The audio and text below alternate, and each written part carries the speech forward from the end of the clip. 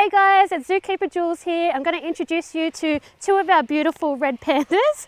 Now these two here are two males. They are actually twins. Now let me see who we've got here. It's just got to be able to tell the two apart by looking at their facial features. So it looks like we have Makalu right here on the left and his twin brother Shifu on the right. So these two were actually born here at Symbio and they're over 2 years old now. They were actually our second ever red panda litter born here at Symbio Zoo. So we consider them to be quite special little lads. Now red pandas in the wild, guys, are unfortunately facing some pretty severe threats. Just the same as a lot of animals all over the world. However, the red pandas are actually classified as an endangered species, and there are many reasons for this. Do you guys have any manners whatsoever? Are we still seeing some sharing happening here? There we go. So unfortunately, as I said, they are an endangered species, and many threats will actually bring their population right down, and a couple of those are habitat destruction, which you've probably heard a lot about over the years for many animals, but they actually do get poached from the wild, either for bushmeat or even for the pet trade as well. So this means that their population is declining and has been on the downward trend for such a long time. Now it is estimated that there are less than 10,000 red pandas left in the wild, and it really is an estimation, because it's quite hard to be able to figure out how many red pandas are left in the wild, because they do live in some pretty extreme weather, and they actually live at some pretty extremely high elevations as well. So we're talking like Mount Everest base camp is as high as red pandas can be found occurring naturally in the wild. So that's really, really difficult, as you can imagine, for us humans to be able to enter these territories to survey how many pandas are actually left in the wild. So it is a little bit of an estimation at the moment. Are you after some more? How about we refill this bowl? All right, what have we got here? You're just going to take it away from me. Here we go. What if I help you be good sharers? There we go. Okay. All right. So you can see the red pandas do have quite an appetite. This is probably their second or third feed for the day. And what they're actually eating is what we refer to as a panda crumble. Now the panda does have quite a specialized diet, because in the wild, they primarily eat bamboo leaves. And then other than that, they can actually feed on lots of different plants and flowers and fruits in the wild, and very opportunistically they will actually feed on forms of protein such as birds' eggs, even birds. So the red pandas will opportunistically eat other forms of protein in the forms of birds' eggs and birds themselves as well, even a reptile if they can get their little mouth onto one. Excuse me. So that's why this diet looks quite strange. It does actually come to us in a pelleted form, and we do soak it in water overnight so it's more malleable for their little jaws. There you go, darling. So I think that's why they look so eager for food all the time, is because they are actually a nocturnal animal as well. They can be classified as crepuscular, which means that they're going to be active at dawn and dusk, but primarily their activity is going to be happening at night. Now usually in the wild, red pandas, just like these two boys, you wouldn't find together. Okay, and that's because typically male red pandas are quite territorial. So that means they need lots of territory to be able to claim as their own, and they will defend that, and they will actually scent mark their territory to show all the other red pandas in the area that that's their place, and please do not cross. However, with these two, being that they are twins, we can get away with housing them together, especially that they are still a young age of just over 2 years old. So we do watch their behaviour quite frequently, and we are there for them to try and help them and help us determine whether or not they can still stay living together. So far they get along pretty well, and we don't have any problems as yet, and we're hoping that that will continue into the future. So the red panda twins wouldn't typically be living together at this age in the wild. By now they would often be leaving mum, and they would be going their separate ways, because the males are actually territorial. We can get away with these two living together because they have been cub mates their entire life, and it is up to us to watch out for their welfare and make sure that they are still getting along, which is so far so good. Now in the wild they are considered to be a solitary animal, except for when they are raising their cubs. So these males will become territorial because they want to have the access to the only females in their area. So it is a little bit of a competition out there in the wild, and different vocalizations that you can hear from the red pandas is they would be producing this high-pitched whistling noise, and that is to attract a mate. And when a female is coming into estrus, which in the southern hemisphere, so for us down here in Australia, is typically going to be anywhere between probably June all the way through to September. And that means that we're going to have hopefully a gestation from around 100 to 135 days. Okay, so there can be quite a long gestation, a long pregnancy, and the female is able to produce anywhere from 1 all the way up to a litter of 4 cubs, which is quite rare to have a litter of 4 being produced. But even here at Symbio, we were lucky enough to have a litter of triplets, which was very, very special. Now I'm giving them a little bit of a treat here. We've got a little bit of pear and grapes, as you can see.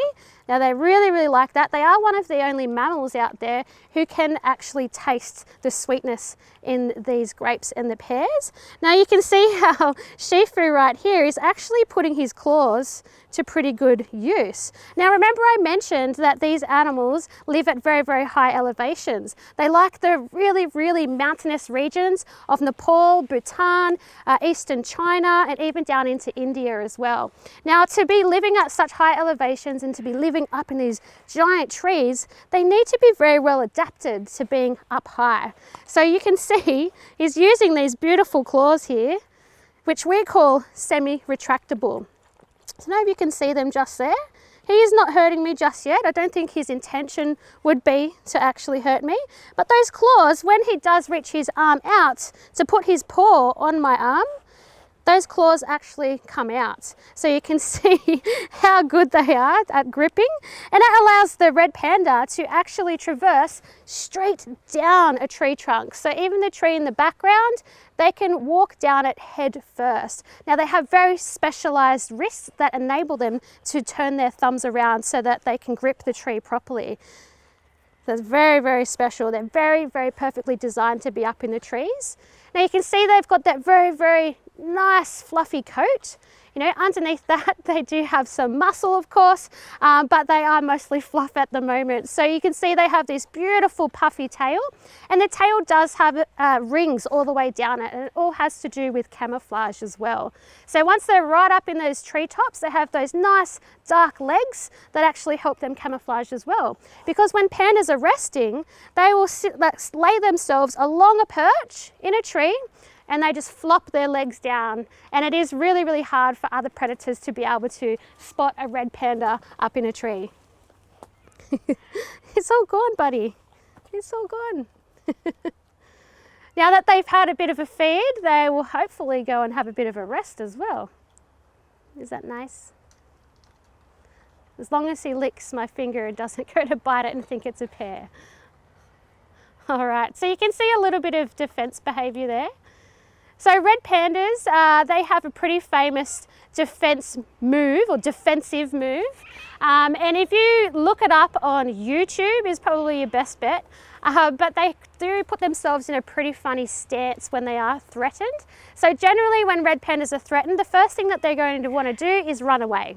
Now if they're so surprised and they feel like they are cornered, what they are actually going to do is put themselves into a threat pose, which is pretty interesting. So as I said, look it up on YouTube. And they actually stand with their 2 hands right up above their head. And they look like they're saying, all right, I've put my hands up, getting robbed or something. And it is quite a funny behavior, but it's the best way that they can make themselves look a lot larger so that hopefully they can threaten whatever is trying to attack them. Now the red panda is famous for eating bamboo. And a lot of people will actually think that the giant panda is also related to the red panda. And I guess that's because they both eat bamboo, they both have the name panda. But however, they are very, very different species.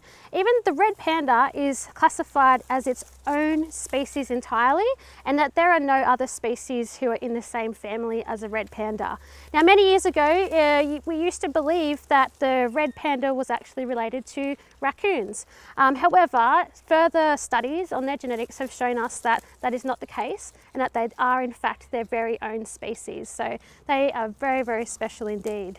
Now, unlike the giant pandas, these guys, as you can see, are only eating the nice juicy leaves of the bamboo. Now the giant pandas, the big black and white ones, they do eat all parts of the bamboo, probably except for the roots. So they'll eat the big stalks that the bamboo grow from as well. However, these pandas are pretty fussy and they will only eat these nice juicy leaves. Now, unfortunately for them, their digestive system does not allow them to actually digest this leaf very well. So that means they have to eat a lot of it. So we're talking like a few kilos of leaves every single day. There you go, you're going to have some too. Here at Symbio, you can actually come behind the scenes to meet our red pandas. These two beautiful boys right here are the ones that you'll be able to cut up nice and close to and have a feel of that beautiful fur. I'll introduce you to one of our other red pandas. This is Pabu. Now he's an adult male, he's currently around 7 years old, and he is in fact our red panda twins' dad. What's going on, buddy? Are you good? So he's done a very, very good job at contributing to the breeding program for red pandas in Australia. Unfortunately for the program though, he's pretty good at producing sons. So he has only produced 5 males, so no daughters as yet, but hopefully there is a future for females. Good boy.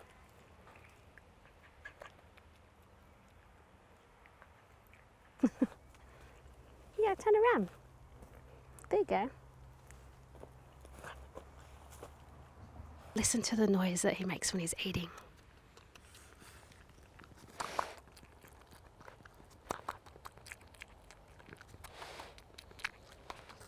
Some people might think that's gross, but I think it's very cute. While we're nice and close, you can actually see his whiskers. So you can see them on top of his eyes and also around his cheeks and just on top of the nose there as well. Now these whiskers are of course really, really important for when these animals are climbing around the trees. These whiskers, just like cats I guess and many other species, allow them to be able to judge the gaps that they need to get through from perch to perch. And you can also see that red pandas have pretty small eyes as well. Now you can imagine if you are climbing around trees all the time, you'd be quite often be getting a branch stuck to the eye, so you don't want to have these big, big, beautiful eyes to be able to see with. You need to be able to protect those eyes because they are extremely important for you. So having nice, small eyes, I guess you could compare them to koalas here in Australia who have a similar lifestyle, living high up in the trees. Thanks for tuning in with me, Jules, and our beautiful red pandas here at Symbio, and keep an eye on our Facebook page for more amazing educational videos on the rest of our beautiful animals.